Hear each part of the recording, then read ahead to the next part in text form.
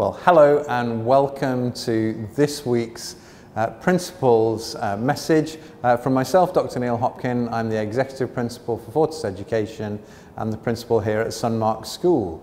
As you know, we run the English National Curriculum, often called the British Curriculum, and this week is a special week for the British Curriculum because it is Science Week in the UK. And so schools across the UK are focusing the minds of their students on all things science. And so we too are celebrating that particular aspect of our focus. And of course, as you're aware, one of the main things that we focus on here as a signature program within Fortis Education is STEAM education.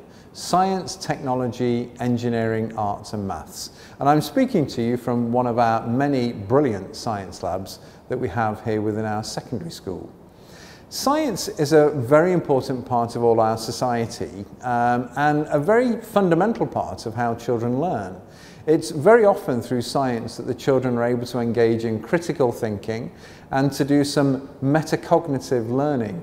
Metacognition is that process where a child is able to zoom out from a particular context of study. If you think about some of the moments that you've had of great learning in school, they might have been right down at the detail of a particular aspect of your learning, where we are perhaps gaining some knowledge or maybe some particular skills to be able to do some particular aspect of whatever it is, whatever subject it is that we're learning about. But actually, there's a third fundamental step to learning, not just knowledge and skills, but understanding, the ability to be able to apply knowledge. And that requires a child to be able to think more critically about what's doing and to ask some high-level questions of the things that they're studying.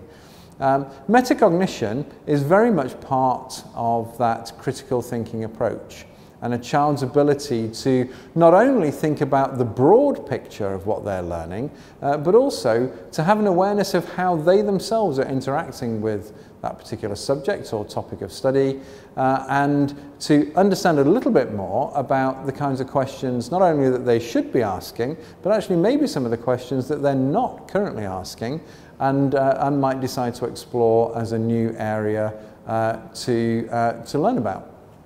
So science provides a very ready and easy mechanism to do that. There are so many subjects within the science curriculum, it's very broad. And if we think of the way that we as adults encounter science, along with our families on a day-to-day basis, of course it's all around us, not least in the kitchen, but of course in every aspect of our life we encounter some aspect of science at work.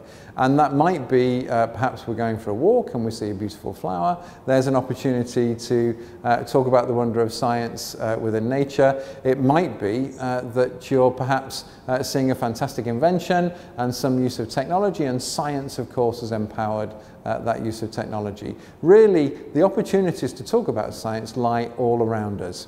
So for your homework this week in what is British Science Week, I encourage you to think and to notice all the opportunities to talk about science in all its many forms in your day-to-day life with your children, and just to do some of that metacognition, that higher order thinking where you wonder about what it is that's going on and how you might explore and understand it all better.